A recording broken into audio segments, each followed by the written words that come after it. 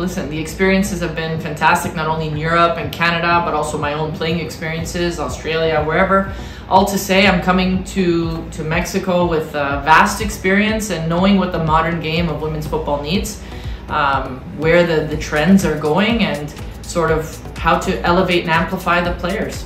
So I'm coming with a really clear idea on how to make what they have and their talents, which they are a very talented and yeah, a winning team, and how to improve the processes and the structure, which I can add. Yeah, it's I think of it in three ways. Like, the mindset of the team is going to be learning the new style, which is going to be, you know, higher pressing, collective pressing, making sure we possess for longer periods of time, and then when we lose it, we are hungry to get it back.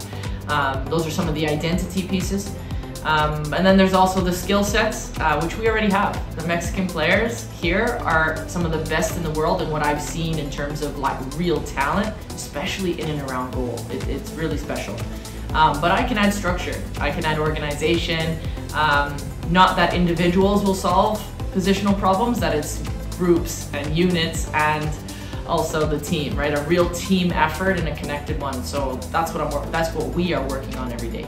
I see myself being, you know, a calm coach on the sidelines. I'm not, you know, I'm very much, if the work wasn't done in the week, it's not like I can coach from the sideline and get it done that. So you're gonna see a very calm and composed coach, passionate, but calm and composed. And I see that, I just feel the energy when I visualize it.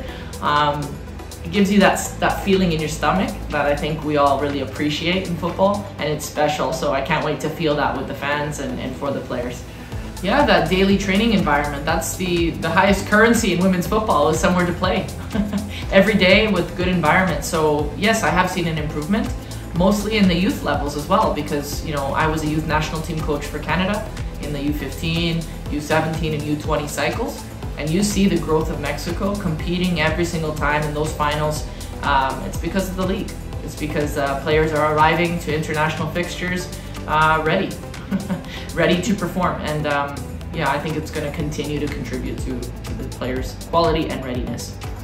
I'll be honest, the spirit, the joy that this team has, the singing, the dancing, the actual true joy that football brings, this team has it, and it's so contagious. Things can get stressed, things can get, you know, everyday routines. You know, but really when they come to work every day and they're smiling and they're wanting to, they really enjoy what they do, I find that very special. This Tigres group has a great spirit. I need to think about that. 3 words that's going to define our season. That's a big question, you know. I would say a balance of, I would say, growth. So you're going to see a better team every week. That's the goal. Growth, performance, and class.